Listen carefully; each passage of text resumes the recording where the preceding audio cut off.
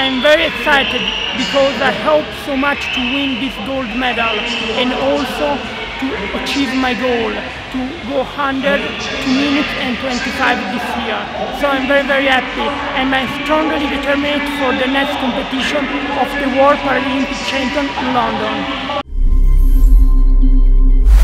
I think it is the result of an hard and prolonged work of the national Paralympic Italian team that is going to grow up the new generation in order to grow up and become one of the most strongest nation in the world.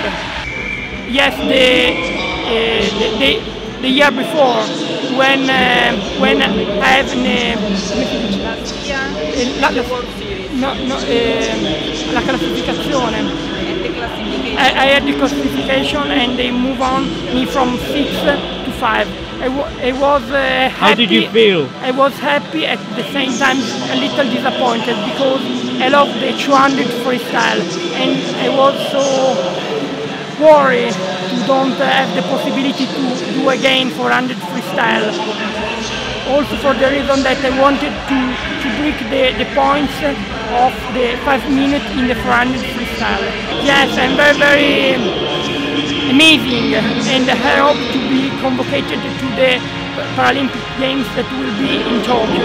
I'm strongly determined to bring my 200 freestyle and to try to win the gold medal.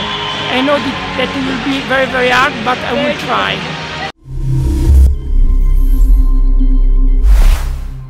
Hey, do you love SwimSwam as much as I do? Do you want hours of endless practice footage, race video, and a guide to the best pancakeries in the country? Then subscribe to our YouTube channel below.